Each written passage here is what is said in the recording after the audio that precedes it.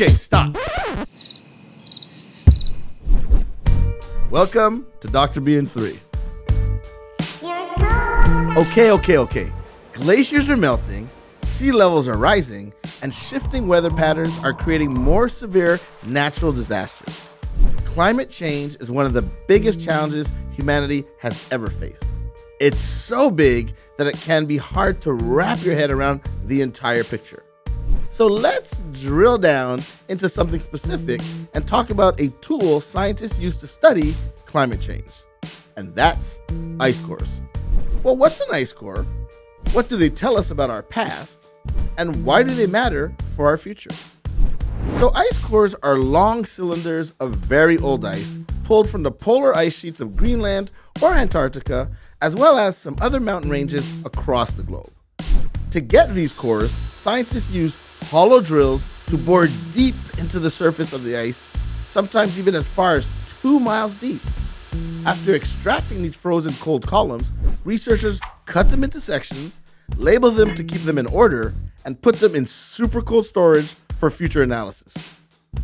So what can miles and miles of old ice even tell us? Well, these natural layers accumulated over time provide a record of the past. Just like the annual rings of trees and ancient rock layers or strata, these natural layers tell us a lot about Earth's story long before we humans came along. When you examine an ice core, the oldest layers are on the bottom and the newest layers are on top. It's kind of like your laundry hamper. Each day you toss in your dirty clothes, and after a week, or a month if you're a college student, that pile of clothes can tell a story. The shirt at the very bottom, you wore that way back on Monday, and the stench tells you that it was from your pickup basketball game. This jacket near the top is from yesterday, and you know it was raining because it's still a little damp. Each layer is like a time capsule. But ice cores tell us even more than tree rings or rock strata or dirty laundry. You see, as snow falls each year in these cold, frozen climates, the layers are sealed off and compressed, trapping windborne dust, ash, chemicals, and even air bubbles. And these air bubbles are tiny trapped pockets of the atmosphere, but not of today's atmosphere, but the air from hundreds of thousands of years ago. No other natural record, from dino fossils to King Tut's tomb, offers such a valuable diversity of preserved physical data. We can also connect this stuff in the ice core layers to known time periods across human history.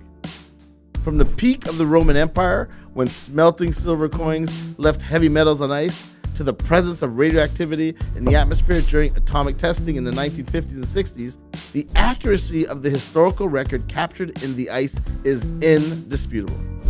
Here's where we connect back to today's climate change dilemma. Looking back over the last 800,000 years, ice cores reveal natural, predictable cycles of greenhouse gas levels in the atmosphere. But in the last century, that's just the last 100 years, the levels have suddenly and severely increased. Previously, levels never topped 300 parts per million. Today, the greenhouse gas levels in the atmosphere are over 400 parts per million and still rising. See, we know the current climate situation is a big deal because we have these time capsules from the past.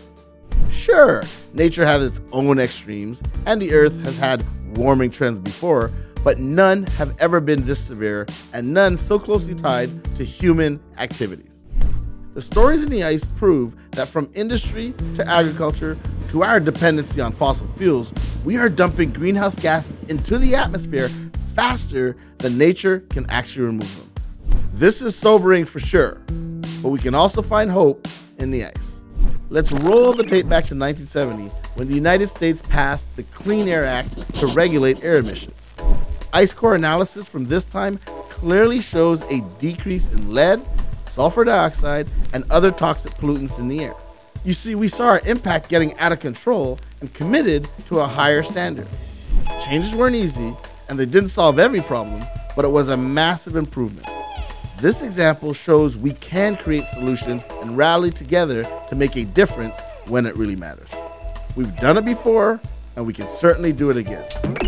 Want to take a first step? Start by following trusted climate experts like NOAA and NASA and supporting policies and companies who prioritize climate solutions. And finally, get your friends and family on board and give climate change the ice-cool attention that it deserves. If you like this video, remember to like, subscribe, and comment below.